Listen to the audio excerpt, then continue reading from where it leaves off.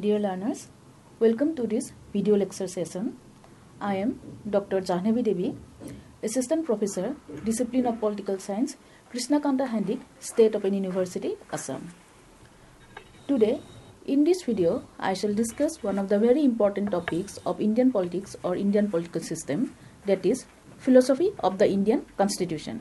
Every constitution has a philosophy of its own. Likewise, the Constitution of India has a philosophical basis upon which the provisions of the Constitution are further developed. The Constitution of India begins with the preamble, which reflects the philosophy and ideals of the Constitution itself. It further reflects the nature of the Indian state. The preamble of the Indian Constitution reads, "We, the people of India, having solemnly resolved to constitute India into a sovereign, socialist, secular, democratic republic, and to secure to all its citizens justice, social, economic and political, liberty of thought, expression, belief, faith and worship, equality of status and opportunity, and to promote among them all fraternity, assuring the dignity of the individual and the unity and integrity of the nation." In our Constituent Assembly, this 26th day of November 1949, do hereby adopt, enact and give ourselves this Constitution. If we analyze the preamble, then the ideals and philosophy of the Indian Constitution become very clear. Now, we shall discuss the philosophy and ideals of the Indian Constitution. The very first philosophy inserted in the preamble is popular sovereignty. The preamble of the Indian Constitution reflects the principle of popular sovereignty. The preamble of the Indian Constitution starts, "We, the people of India, adopt, enact and give ourselves this Constitution." This indicates that people are the ultimate source of power and authority in India. Government derives all power from the people.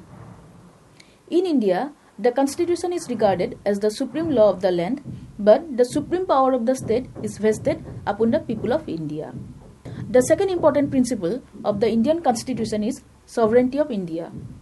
The preamble of the Indian Constitution declares India as a sovereign state. This declaration strongly establishes the fact that India is independent in its internal as well as external matter. It is not under the control of any other foreign country. Another important principle of Indian Constitution is socialism. Socialism is one of the core ideals of the Indian polity. The term socialist was not originally there in the Constitution of India. It was added to the preamble by the 42nd Amendment Act in the year 1976. The inclusion of the term socialist reflects that one of the prime objects of the Indian society or India is to secure social, economic, political justice among all its people by eradicating exploitation of all forms and ensuring equitable distribution of resources and wealth. It favors national planned economic development, nationalization of resources, and limited freedom to private business and industries. In other words, socialism basically favors development of the society as a whole. For the realization of the ideal of socialism, in the Indian Constitution, there are some directives to the Indian state in the Part 4 of the Constitution itself, and these are known as the directive principles of state policy. Through these directives, the Constitution emphasizes for the establishment of a socialistic pattern of the society in India. So, by inserting the term socialist, the Constitution has not only brought a feeling of equal status among the people, but also strengthened the philosophical foundation of the Indian Constitution. Secularism is another important ideal of the Indian Constitution. The term secularism was incorporated in the Indian Constitution by the 42nd Amendment Act in the year 1976. Though this term was not originally included in the Constitution, but right from the time of adoption of the Constitution itself, the people of India were given religious freedom. The preamble, by declaring India as a secular state, clearly reflects that India doesn't have any state religion, or it does not recognize any religion as the official or state religion, and treats all religions equally. Moreover, different communities in India have the right to practice their own faith. Thus, secularism is one of the important ideals of the Indian Constitution. Then, democracy constitutes another important philosophical foundation of Indian state. The preamble of the Indian Constitution declares India as a democratic state. In fact, the prime philosophy and ideal of the Indian Constitution is to make India a democratic state in the true sense. It envisages not only a democratic form of government but also a democratic society, infused with the spirit of justice, liberty, equality and fraternity.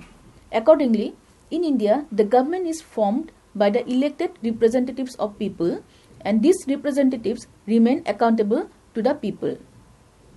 In other words, it can be said that the Constitution of India has established a parliamentary democracy in India marked by universal adult franchise, periodic election to choose the government, majority rule, rule of law, decentralization of power, independence of judiciary, etc. The Constitution of India also declares India as a republic. The preamble to the Indian Constitution also establishes India as a republic. This indicates that the head of the state in India is an elected head who holds power for a definite period of time. In India, the president is indirectly elected by the people for a period of 5 years.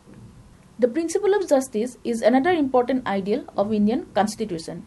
The Constitution of India seeks to ensure justice in social, economic and political aspects to all its citizens. For ensuring social justice, the Constitution of India has made certain special arrangements for the weaker section of the society. It abolished untouchability and provided free education up to a certain standard.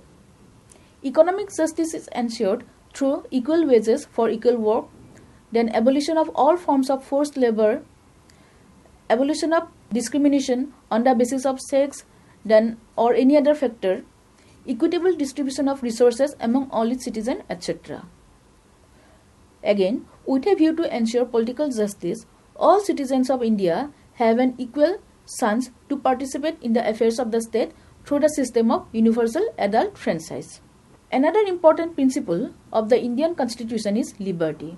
The preamble to the Indian Constitution declares liberty of thought, expression, belief, faith, worship as one of the main objectives of the Indian Constitution. Accordingly, the Constitution of India has provided a number of fundamental rights in Part 3 of the Constitution to guarantee these liberties. People of India enjoy freedom of speech, thought and religion without any kind of discrimination. Equality is another principle on which the Constitution of India has given emphasis. The preamble to the Indian Constitution ensures equality of status and opportunity to the entire people of India. Equality has been guaranteed by the rule of law, and all citizens are equal in the eyes of law and all enjoy equal opportunity in the matter of employment in public offices. To make this ideal more real, the Constitution of India assures equality to all its citizens under Article 14 to 18 of the Constitution itself. The Constitution of India tries to secure this objective by making illegal all discrimination by the state on the basis of religion, sex, race, caste, class or place of birth, and by guaranteeing equality before the law and equal protection of law. Achieving unity and integrity of the nation by assuring fraternity and dignity of the individual is another important object of the Indian Constitution. Unity among the citizens of this vast country was the first requisite condition for maintaining the independence of the state. For the fulfillment of this ideal of unity and to ensure the integration of the people, the spirit of fraternity or brotherhood must be infused among all the heterogeneous population of India belonging to different race, religion and ethnicity. And this can be achieved only by abolishing all communal, sectional, local, provincial, antisocial feelings. Fraternity can be ensured by generating the feeling of oneness among all the sections of the society composed of so many races, religion, language and cultures. Further, fraternity cannot be assured unless the dignity of each and every citizen is maintained.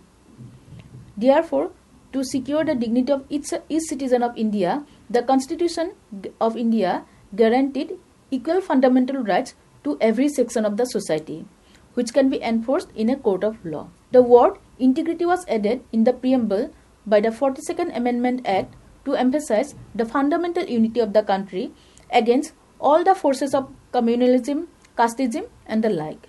Another important philosophy of the Indian Constitution is to establish India as a welfare state. The preamble to the Indian Constitution establishes India as a welfare state.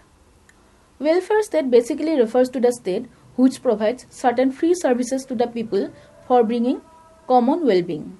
Accordingly, the Constitution of India has included a number of provisions in the form of directive principles of state policy to fulfill its commitment towards the establishment of a welfare state in India. From the above, one can easily comprehend that the Constitution seeks to constitute India as a sovereign democratic republic. The Constitution of India upholds the democratic principles of freedom, the social economic equality and justice, and peace and brotherhood among all the people of India, with the people as the real sovereign. So it basically emphasizes the concept of popular sovereignty. For the establishment of a just and democratic society, the Constitution upholds the ideal of secularism and socialism. The preamble to the Indian Constitution thus outlines the ideals, goals, and the philosophical basis of the Constitution.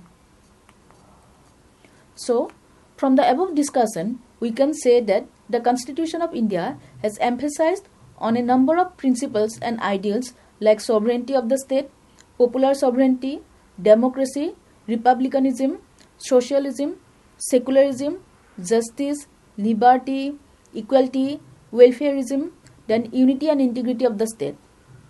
All these principles and ideals altogether constitute the philosophical foundation of Indian state. And with this concluding remark, I would like to end to this lecture here. Thank you.